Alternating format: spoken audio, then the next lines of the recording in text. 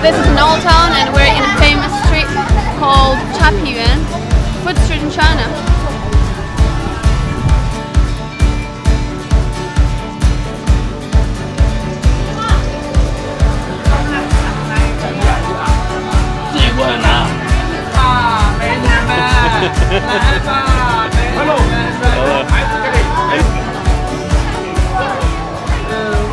Hey.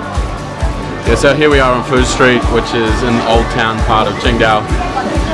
Lots of different types of seafood and drinks and things on a stick that you can get fried up barbecue style. Pretty quiet at the moment, mainly because it is a Tuesday mid-afternoon here in Qingdao, which is possibly the best time to come, mainly because it's not completely packed, because it's not that big here. Sort of like a classic old town sort of China street where there's not a lot of space. But certainly interesting, and it's a great place to be in Qingdao to check out some culture and food and colourful stuff. Alright, let's check out more of it.